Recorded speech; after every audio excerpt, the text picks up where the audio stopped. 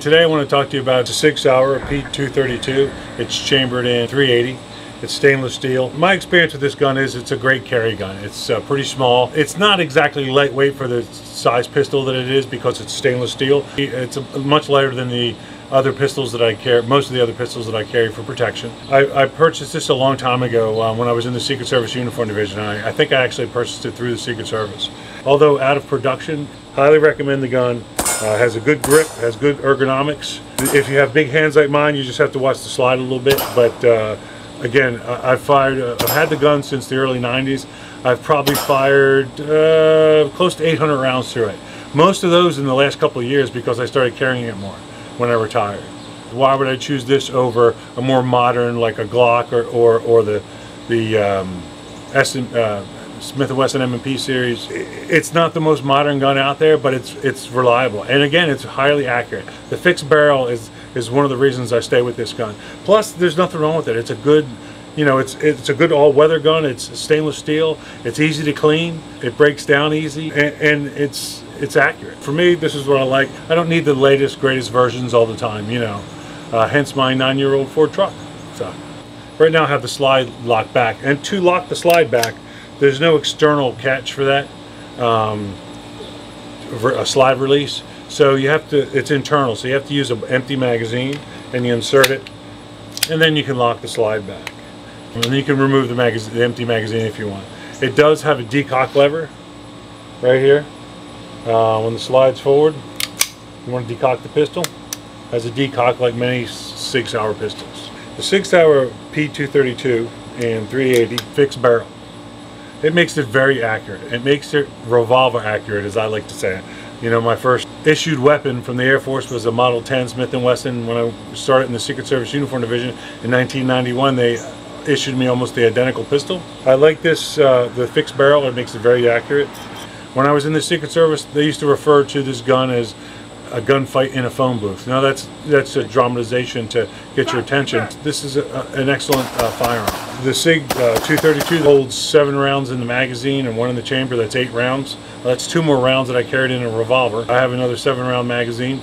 It's 15 rounds. That's more rounds than I carried on duty at the White House when I first started working there in my revolver. So, and you can always purchase more magazines. When I first purchased this, some of my co-workers in the Secret Service referred to this as a pimp gun because it was very popular in the 70s and 80s movies and TV where an actor portraying a pimp had a shiny gun. So it's actually got a pretty good sized grip for somebody like me who has an enormous hand.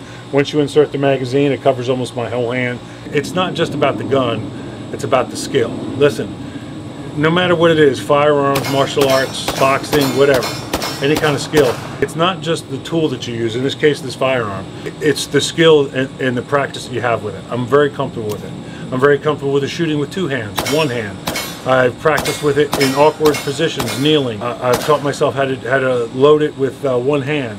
God forbid I'm injured or I'm choking somebody out with the other hand.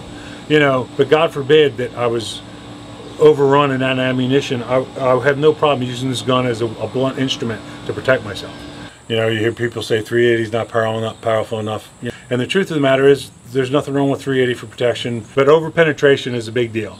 So you want somewhere between penetration and delivering that shock to the target, the body, and you don't want over penetration where it passes through the body. What you want is impact that stuns somebody and shocks the nervous system. So when you're defending yourself, whether you're a civilian or a police officer, you're responsible for every round you fire, and you have to know what your backstop is. So the reason jacketed hollow points are very popular is because they're less likely to pass through a body. When I worked at the White House, as you can imagine, that was a big deal. You don't want to shoot the bad guy and then have to explain to the Senate subcommittee why the bullet struck the First Lady or somebody in the First Family. When I was an air marshal on an airplane, again, a big deal of bullets passing through the intended target and hitting somebody else in that small space or rupturing the side of the plane. Rupturing the side of the plane is not as big a deal as you might think it is. That's a separate video. The reason we shot the bot, we want you to understand it still has the capacity to incapacitate somebody, stop them from doing harm. By the 5th round, chunks of cement are starting to fall out of that block. The Sig 232 I carry it because it's smaller, but I ended up carrying it, using it as an off-duty gun when I retired. So I refer to it as my church gun. And when I go to church, I do carry a pistol. Now, for those of you who are appalled at that, I will say, if you can tell me where I'm going to need the gun, then I'll only carry it then. You get my reasoning? You know, it's like saying, getting in a car and saying, well, I'm not going to put my seatbelt on because I know exactly where the accident's going to be and I'll put it on just before that. Well, that's not the way it works. When somebody is going to burst into a church and attack somebody, and it's not like it hasn't happened. So yes, I carry it to church. It's small, it's lightweight, I can hide it under a t-shirt. Probably more people are appalled that I'm going to church in a t-shirt. But so when you're carrying a gun in church, there are some considerations. And you don't want to carry something that's big and clunks when you sit down on a wooden bench. You know you're going to react to defend. I've been doing this a long time. I've been in law enforcement, Air Force, Secret Service, Air Marshal. I'm going to react. It's one of the reasons I started carrying off-duty years ago, is because I realized that no matter what it is, I'm going to react. Good or bad, I'm going to react. And if you're a bank robber, if you're robbing a 7-Eleven or a convenience store that I'm in there, I'm not going to react like everybody else. And you're going to see possibly that I'm a cop. So I need that tool to defend myself. The Sig 232, it's a good gun to always carry, absolutely. Other things to consider real quick: penetration, caliber, size of the gun, concealability. Are you a bigger person like I am? I'm pretty big. I could almost conceal a shotgun. So holsters, women's clothes, men's clothes. Women, you have the option of maybe a handbag. Do you think of it as like a James Bond gun? I do not. That's only somebody your age that would say that. The question was, when I pull that gun out at the range, do people say, ooh, what's that? Not normally, but people have. It's shiny. It's a very reliable, made by a very reliable manufacturer. It's a good gun. It's in stainless steel. It's kind of all weather. I'm fine with .380 caliber in most situations, and I'm comfortable with it, and I'm accurate with it, and I practice with it. It's one of my tools. You know, I get that every 6 months a new gun comes out in a new theory. But with modern day manufacturing of .380 ammunition, I'm very comfortable with carrying it to protect myself and my family. There used to be an old saying back in the days of drag racing in the 50s, you run what you brung.